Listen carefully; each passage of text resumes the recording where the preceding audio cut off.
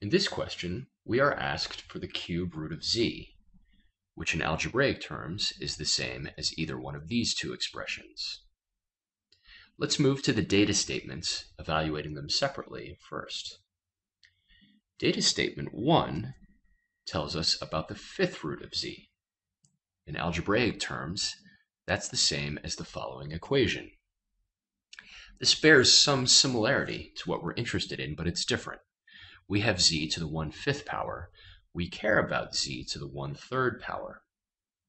We can massage this equation to give us what we are looking for.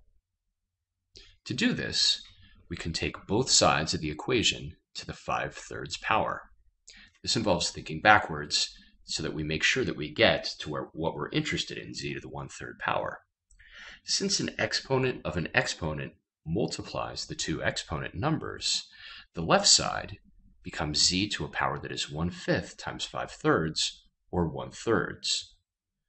We now have exactly what we are looking for. We want the cube root of z, and we have it. It's 243 to the 5/3 power.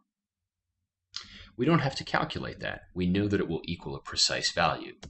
Therefore, statement 1 is sufficient. Statement 2 is sufficient according to identical logic. We'll have the 1/25th root, and from there, we'll be able to perform legal operations to get the 1/3 root. Therefore, statement 2 is also sufficient. The correct answer is D.